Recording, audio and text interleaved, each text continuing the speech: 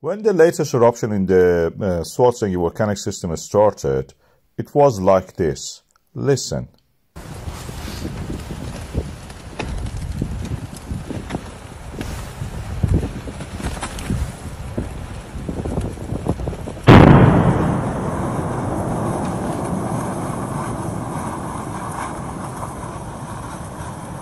This was probably the last time we saw the Grindavik Rift Valley so empty. Several vents started erupting, forming cones.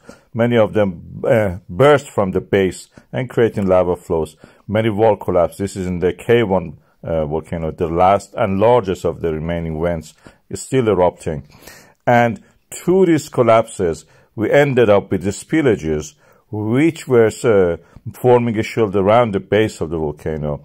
These wall collapses also led to the tightening of the neck of the opening of the vent, leading to the level of the lava rising and overspilling. Overspillage and shattering created lava tubes. Lava tubes are the result of that when it happens on the wall of the volcano. And you can see the result is this smoking and degassing parts, which we see. We had spills over recently again. That showed there was a change in the direction of the lava tube feeding the lava.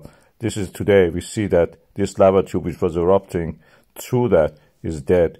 The other side, we see some degassing happening. I will show you the other side. You can see that. That shows us during the night and in the dark, when the cameras were not able to pick anything because of the bad weather, this spillover happened. We saw the result of it as a lava streams, and a lot of also slumps over time has happened there, tightening up again.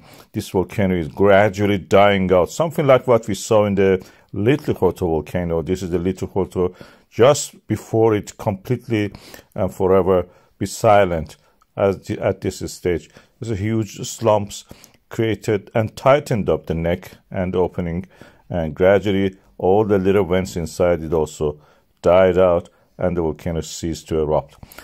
Probably this is what we are going to see in the KayOne volcano, Schwarzenegger volcanic system.